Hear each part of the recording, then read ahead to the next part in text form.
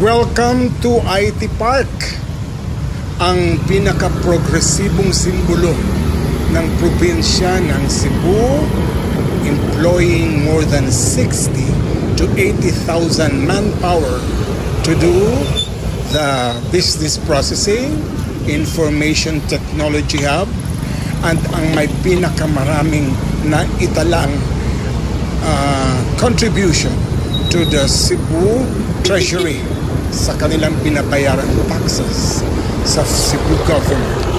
Ito ang simbolo ng progressive province of Cebu, making Cebu the richest province in the Philippines dahil sa employment that has been generated sa mga taong who specializes in advanced technology and business processing, employing more than 80,000 ng mga brilliant workers, at ang kanilang ipinabayad sa buwis ay malaking contribution to make the economy booming in the province of Cebu. Kaya pasukin natin, panoorin natin ang very progressive na information technology hub ng probinsya ng Cebu.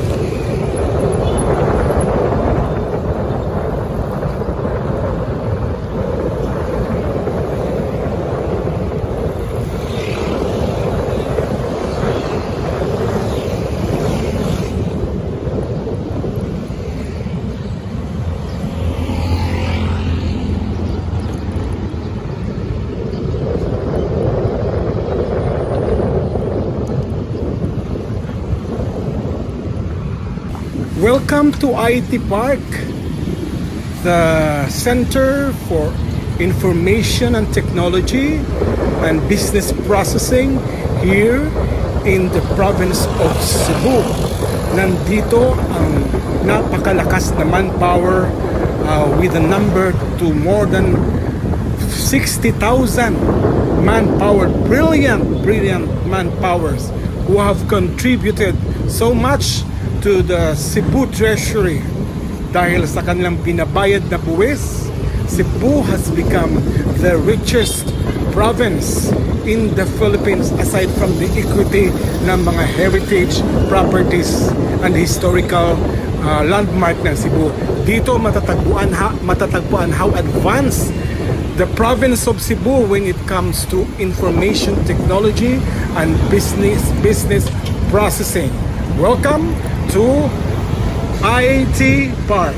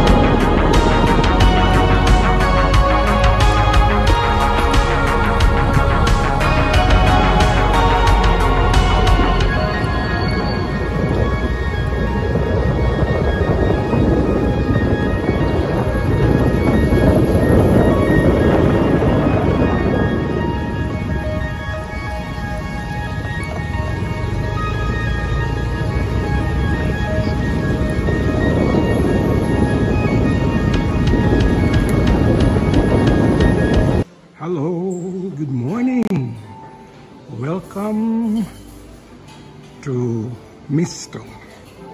The last time I came here, meron pa yung pandemic. But this time, we are free to move around. And this is, yung mga noodles sa Misto.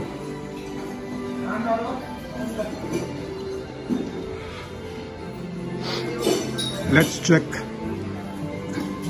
the choices of foods. Salads. Yan. Ako for a start, unahan ko talaga ng salad.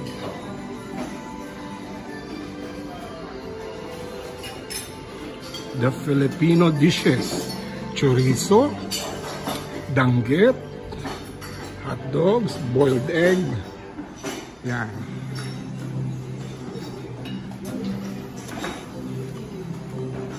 Fruits, an array of fruits.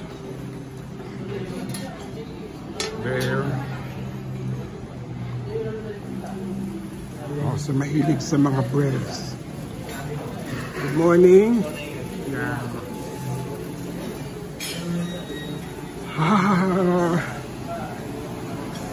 Maraming kapilian ni mo dire. Daghan kay ka food choices, no?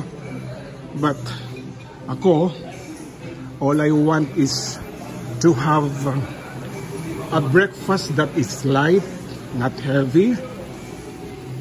At the same time, kung saan na mo gi-prepare? Okay. Yeah. That's what we have for breakfast.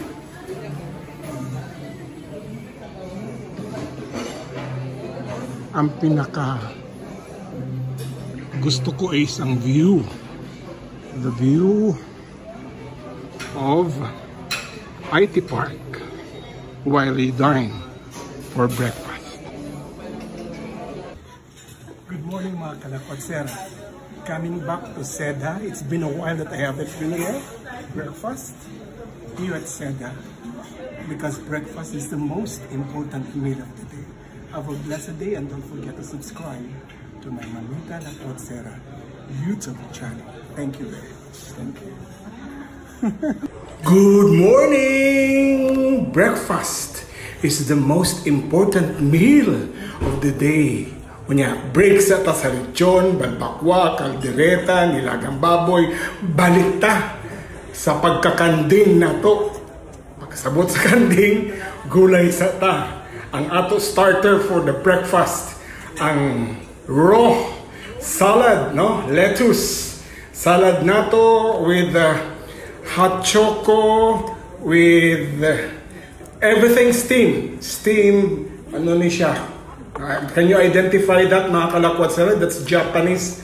Kani sa Japanese na siyang food. Di kay ko pa, believe me mga kalakwatsera, wakay ko arte sa pagkaon. I hate fancy food, but I am in Misto right now. I have no choice but to dine na arte-arte. Mas gusto na ko, jologs man ko mga kalakwatsera. Dili ko arte, dili ko hilas. Basta sa ako, food is food. And we need to enjoy what we eat and be grateful to God for the blessings that we have received. Okay? Wala sa tay mga fatty food, aron sad wala sa tay madunggan nga mga dautang komentaryo sa mga bashers na to.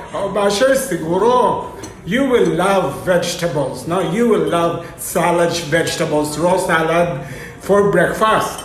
Pag napagod mo ikasulti, wala na ko'y surrender na ko, because siguro ang ako na lang attitude for that, you don't see the beauty in life. Ang inyong bantayan na lang yun, maka-comment lang yun mong dautan. Good day! Blessed to be back sa Misto. It's in Seda Hotel, no? On the 5th floor, there is sa Ayala Block. The last time I came here was during the pandemic pa, I think a year ago. It's nice to be back here, knowing na nibalik na good ang ilang business, no? It is on the 5th floor of Ayala Block with a very awesome view. What do we have for breakfast? Typical breakfast. Na atay sunny side up, naatay chorizo, naatay ground pork, naatay what else? Danggit. Those are typical breakfast. Ang nakalahi lang, it's because of the location. It is in the 5th floor of a 5-star hotel. There is a Misto.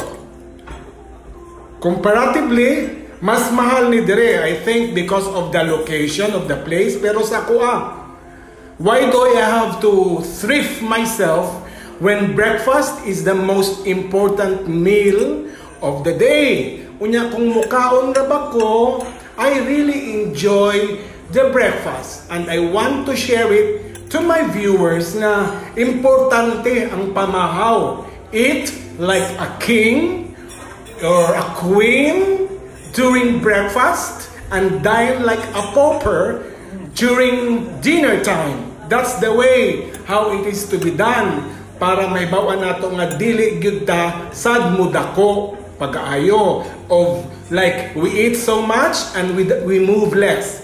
Ako tip, move more and eat less, but never deprive yourself with breakfast. Kana danggit na nakadumog mo, that is very crunchy. Danggit, gitsaten pa, kadiyot lang po sa ta, na ay nag-message sa ako. Continue. Okay, there, that's what we have. Danggit para sa pamahaw. Naapa? Live manggod ko. Naunaw. Crunchy kaayo ang famous nga danggit gikan sa Bantayan Island. And also naatay, what's this? Ground pork. Okay? Ground pork, then chorizo. Ang famous na chorizo de Cebu. Ang lami ang chorizo. Okay na nga pamahaw sa ako. Now, if you will ask me how would it cost me? Di na ko kinahanglan mo sulti, di ko ganahan manghambog. Basta I avail the 20% discount. Nga nugod taon, ikuriputo na ko ang ako kaugalingong happiness. Dili ko mo gastos sa laing tao. I will spend for myself because I work so hard to earn a living. Aron sa ako retirement, mabuhat na ko ang ako gusto for as long as wala ko'y gitimakang tao. And pinaka-importante, inspiring people that despite nga senior citizen na ta, we remain relevant and happy. Bring back the glory to God.